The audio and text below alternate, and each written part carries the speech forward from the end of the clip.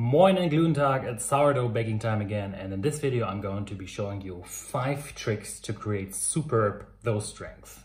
I will be using a very sticky dough, around 80% hydration. My flour has around 14% protein. So if your flour has a little bit less protein, you might want to be reducing the water content. I'll be showing you step by step how your dough should transition from one stage to the other. If your dough does not look like my dough, chances are that you might have used too much water, or eventually your sourdough is a little bit too sour. Now, if your dough is too sour, then you might have to change the feeding schedule of your sourdough, because a too sour sourdough is going to attack the gluten network, and that makes it almost impossible to put together a nice dough. To me, on the one hand, dough strength, and on the other hand, the proper fermentation process, this is really the basis to baking a great sourdough loaf.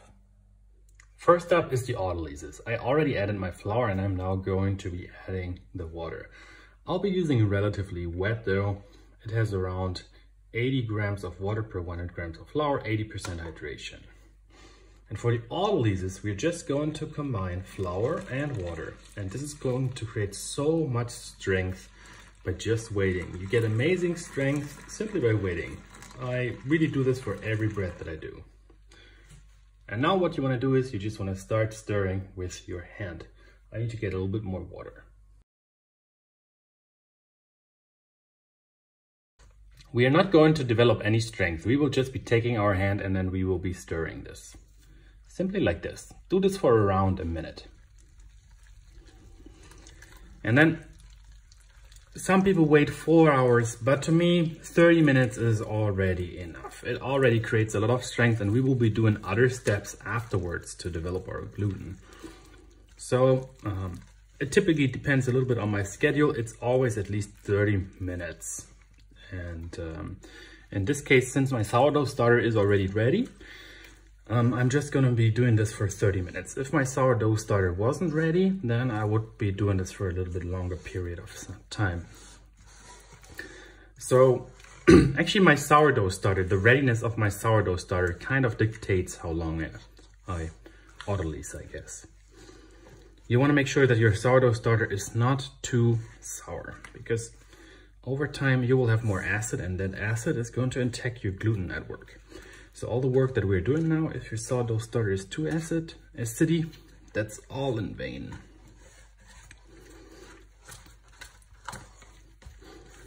In this case, I've had my sourdough starter in the evening, 1 to 5 to 5 ratio. And now around 8 hours later, it's almost ready. I'm just now trying to use my hands here to remove some of the flour here from the edges of my pot. I like to use the pot because you can just close it with a lid. It makes it very easy. So this is looking good. And now I'm going to let this sit for 30 minutes. And let me show you now how our dough looks like currently. If I take my hand and I try to pull this, you can see it just tears apart, right? Now this is where the magic is going to happen. Actually, there was a little bit of flour left. You will be amazed to see what's going to happen in 30 minutes. 30 minutes pass, and let's just have a look at our dough. Firstly, you want to be wetting your hands a little bit. That makes it a little bit easier to work with the dough. So I'm going inside and I'm pulling this out, and just have a look how magically this dough came together. So jiggly. All by just waiting.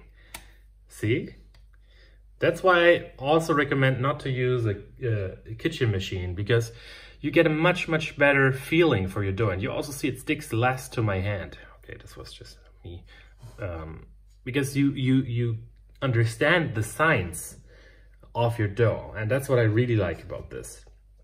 And now I'm going to be adding my sourdough starter, and then I'll start kneading. I'm going to add my salt. I always like to add 2%, calculate on the flour mass, so that's in this case 20 grams of salt. And then my sourdough, 20% of the sourdough. Side note, you want to make sure that your sourdough double in size. I like to use a rubber band to mark it.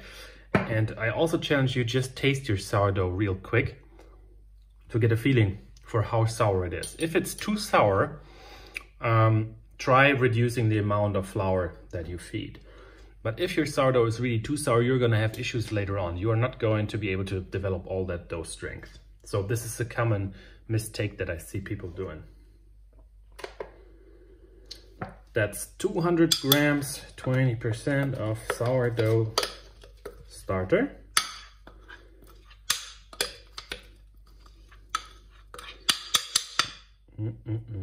Okay. I always like to use 20%. That's my best ratio. That's the pros and cons of fermentation times and also not being too sour. I'm just going to take this and I will just spread this a little bit here over my flour. And now what I need to do is I just need to start kneading, incorporating and kneading. And for this, there's not really a special technique. I just like to go below, fold this out and fold this over.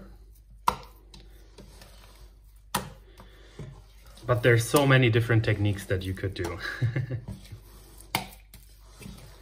There's not the one technique to rule them all. I see people going crazy like this, but I'm not such a sporty guy, so this is a little bit too much work for me. I just like to flap it and fold it over. And I'm going to be doing this for just a little bit longer, until I see that this sourdough has been incorporated everywhere. And this is already, the dough already feels quite good. You see it holds together like this already. This is a sign already of good gluten development. So if your dough does not feel like this at this stage, chances are you might have used a little bit too much water for your flour, or your sourdough is already too acidic. So just one more time, have a look at how I can pull up this dough. It's gonna tear eventually, but here, it just holds together like this. Good looking dough. If you're not here, then again, you wanna reconsider. I always see people just blindly following hydration levels on the interwebs, but the hydration level really depends on the flour that you're using. And I tested this for my flour combination. Try taking a bowl, try mixing it with water, with different levels of water. So let's say make 5 bowls or so, and then just see at which bowl you can still have the window pane effect when you do the autolysis. And that's probably the amount of water that you want to be using for your flour. And every flour is unique. And again, we're just talking about wheat-based breads where you want to develop an open crumb. If you want to do a rye bread or so, this wouldn't even work here. So this dough is already came together quite nice. I'm not trying to build that much strength yet. I'm just going to let this sit for another 15 minutes to allow the dough to come together again. So 15 minutes from now.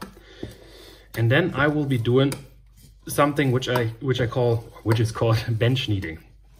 I will take this, put this here on the surface and knead this a little bit, and this is going to create so much more strength.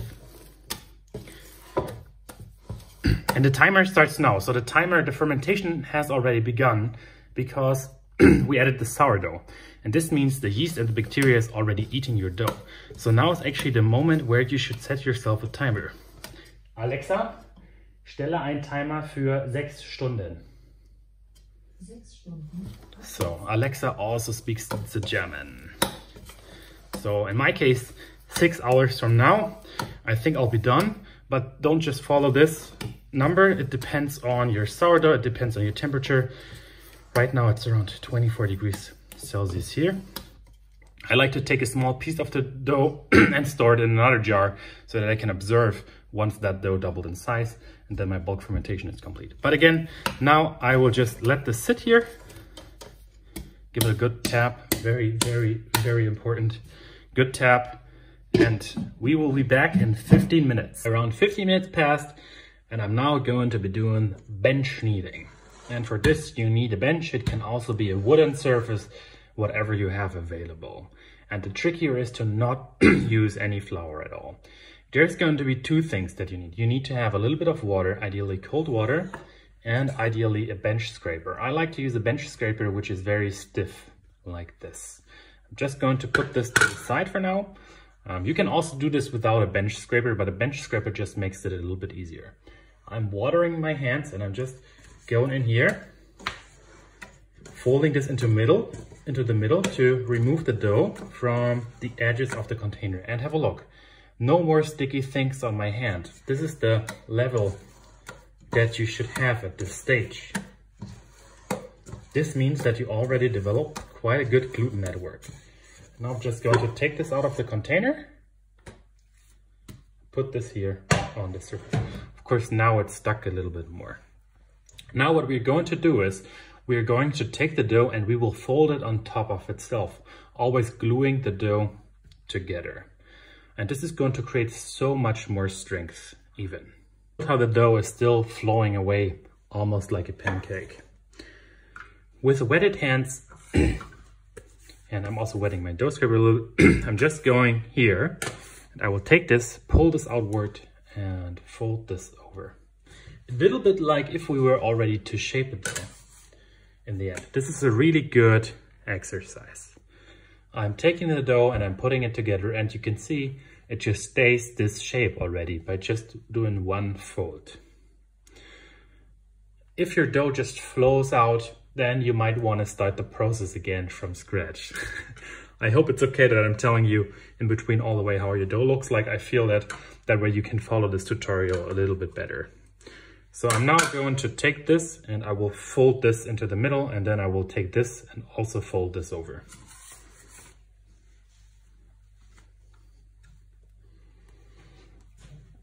Now the dough started to stick a little bit to my dough scraper.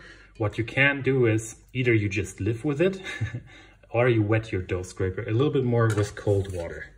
Take this here and fold this over. Just have a look how well the dough stays together. I always like to just tuck this down here. This is gonna make the dough stay together. Now I'll be doing this one more time. Actually, you can do this for 5 minutes.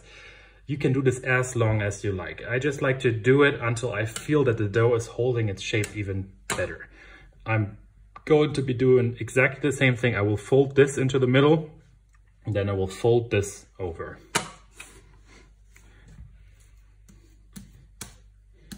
Actually, I folded this a little bit too far now. That's also okay. Just have a look at how this dough is already staying together. I'm now going to take this and I will fold this over here. And this only works because we have a bench where the dough is sticking to. If we were to use flour, we wouldn't be able to do this. The dough would just follow us. The trick is really to not use any flour for this. One more time. And you can see me how I'm pulling the dough away. This way I have a bigger surface area, which means that more things can stick to itself. Small surface area would probably be like this, but big surface area more like this, sticking together. One more time. Like this. And you see this dough with just a few things already holds its shape like this. One thing that I'm going to show you now is I'm already going to be rounding this up. This is just for the beauties, but at the same time, this will also create additional strength.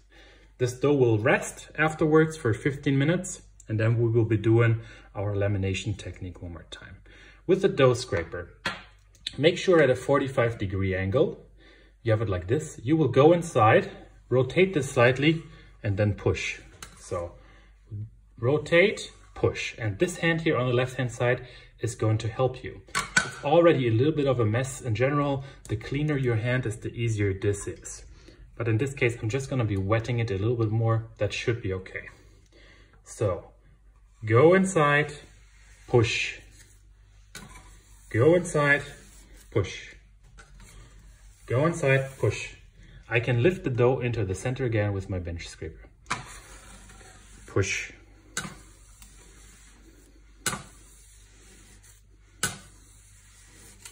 And look how well this dough is coming together. Let me also try to do this just with my hands without the dough scraper. You might be losing some more dough on the surface, but you see this also works. I'm just trying to touch the dough right here.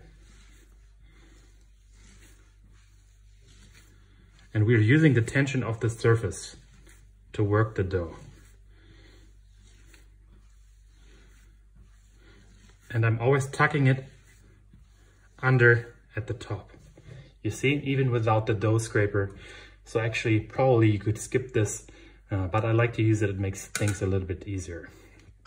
I will take this, transfer this to the container, allow the gluten to relax one more time, and then we will be doing our lamination. And just have a look how well this dough is already staying together. This is going to be my dough for 2 loaves. So this is a little bit larger than a regular loaf. I will do the lamination, then I will divide this because I don't like to bulk ferment them together. I will bulk ferment them differently because then I can test. I wanted to visualize in one other video pre-shaping versus no pre-shaping. So let me take this. By using the dough scraper, I will go below. And now I can lift this on my dough scraper like this. And put it back to the container. 15 minutes and we will be back. 15 minutes passed and we're almost at the end of this video, but we will be doing 2 more things. We will now be doing the lamination, then afterwards the coil folding. This is the dough. Again, I'm going in here, folding this over just a little bit so that I can release the dough from the container.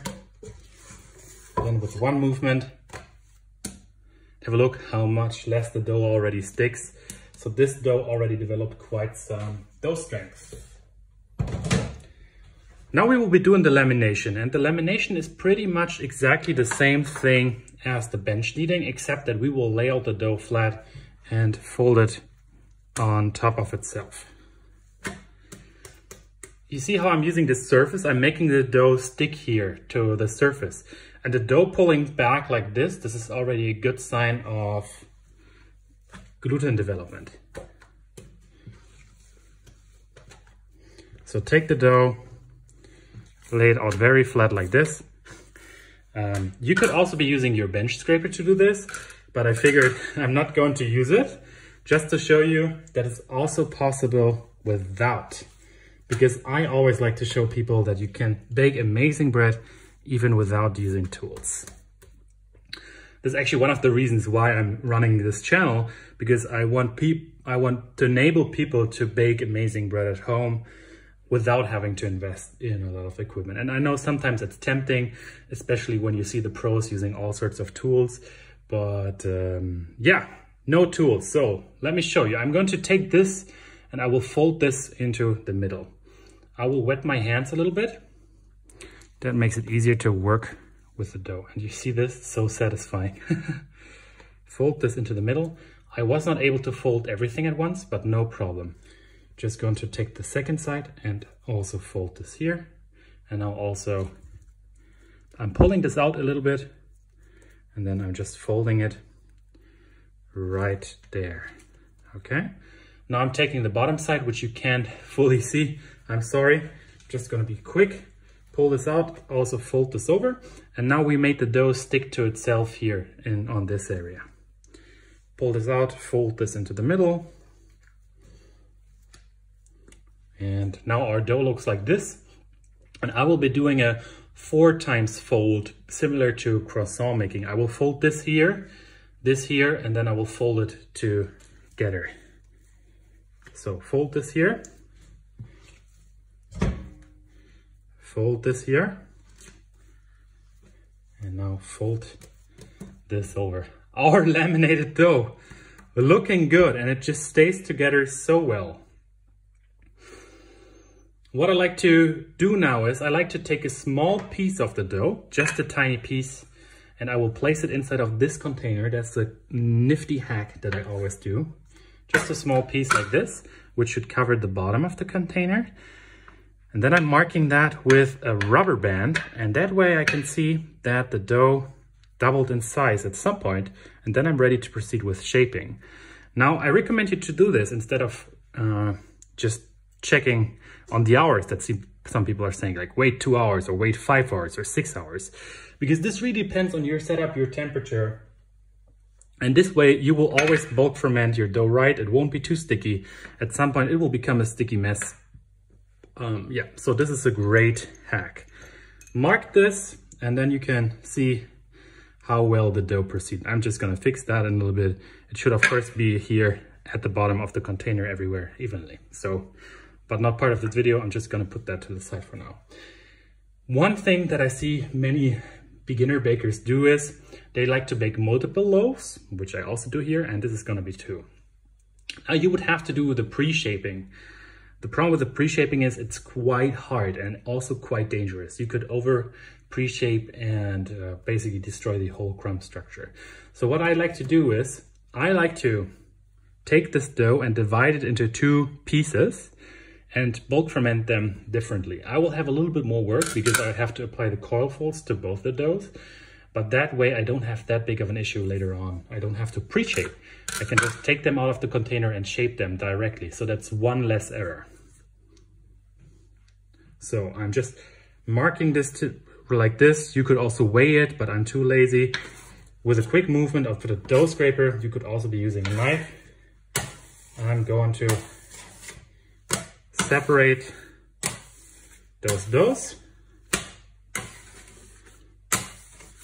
And now I'm doing exactly the same thing again. I'm just rounding it up.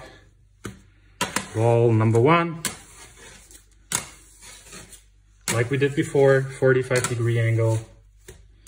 And rotate, pull towards me. I'm also just going to show you how to do it using your hands. With my hands again, I'm going around, pulling the dough in, tucking it below. This only works because there is no flour on the surface.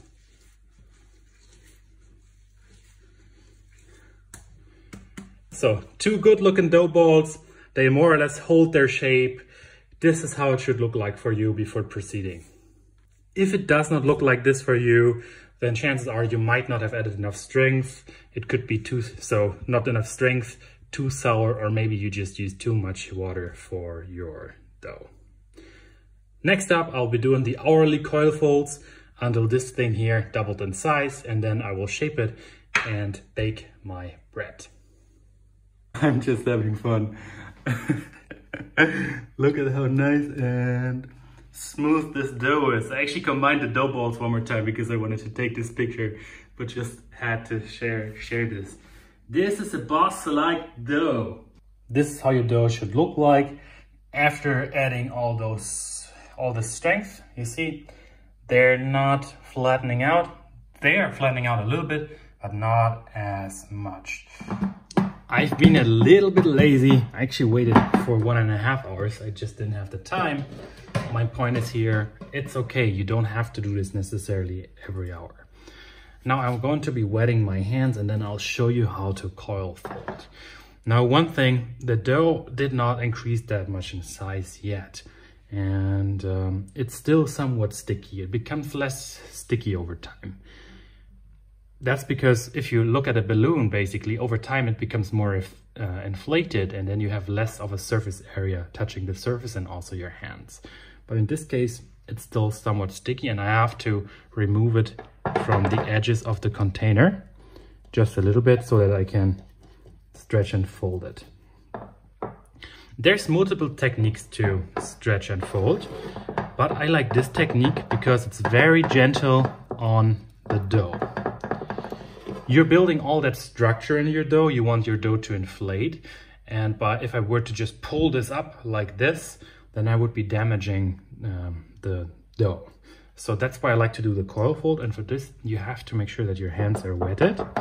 I go in here on the side, and now I just take the dough, pull it upwards and fold it on top of itself. Like this, a couple of times until it's no longer stuck.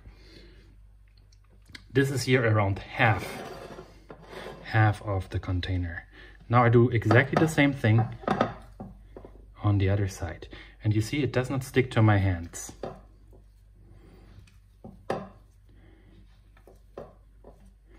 Now my dough looks like this. Now I have to apply the same thing from the other side. Not 100% the same thing, I will show you. And you can already see some nice bubbles here inside of the dough. Good sign of fermentation. Going upwards, folding this over. Okay. And now what I will do is I will take my dough and I will basically fold it on top of this side. And to do that, wetting my hands again, go in and place my dough like this. Now this is a good looking dough. And I'm just gonna keep doing that for a few more times, hopefully in an hour or so. And you will see that over time your dough will stick together much, much, much better. I'm just going to show you one more time also with the pot container, because it's a little bit different, but same thing again. Go here, go around the surface. It's not the surface, the edge. Sorry, sometimes my English is not so good. Now we will go inside of here, we will pull this upwards, fold this over a couple of times, go to the other side, do exactly the same thing, very gentle, very smooth, good looking dough. Now turn this around from the other side. Put the dough on top of itself basically. One more time. Round this up like this. Now, good looking dough. You can see that the dough is already increasing in size. Let's do one more coil fold. I just want to show you the difference from before to now. I'm going to be wetting my hands again. Look at those nice signs of fermentation. The dough is coming together very well. In this case, I feel the dough is not going to stick as much, so I'm not going to remove it from the edge of the container, because this also damages the dough just a little bit. So I'm going to avoid doing that. Just go in here inside. I will pull this upwards, flip this over, pull upwards, flip this over, and one more time.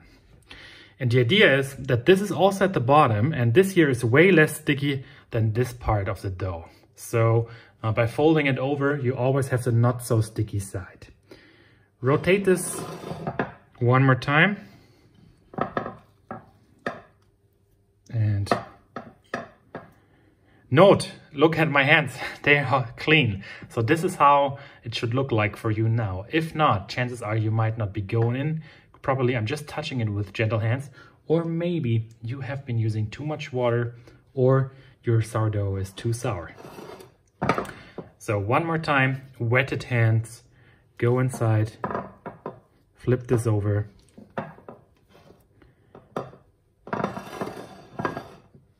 And now the same thing here. Looking good. I'm just gonna take the camera and I'll show you how it looks like from the side. And this is how the dough looks like on the side after coil folding. Nice signs of fermentation. This dough is coming together very, very well. Looking at this jar, I would say that the dough is almost done. I'm gonna give it around another 30 minutes or so. And now I will be applying my final coil fold. Going to wet my hands one more time. And this will be the final coil fold. I'll shape this in around 30 minutes or so. The reason I like this container, because I can just flip over the dough. This doesn't work so well with the pot. Dough is coming together really, really well, just the way how it feels. It has a nice, gentle touch to it, and you can feel that the dough already expanded. It doesn't feel like at the start. This also takes some time to get used to. Okay, again, one more time. Lift this upwards. Fold this over.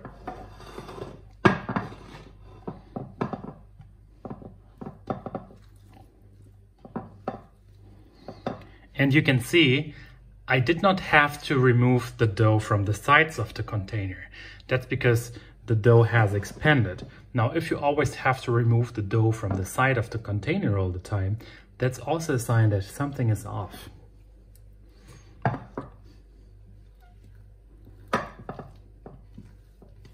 One more time from this side.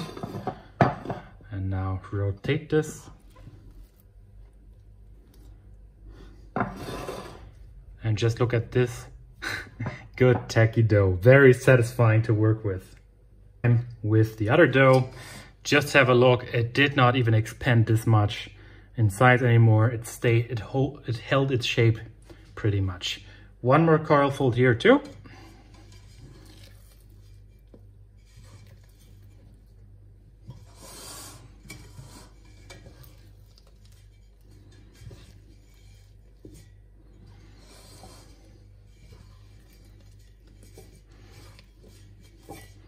I find this last part of the coil fold always to be the most challenging part.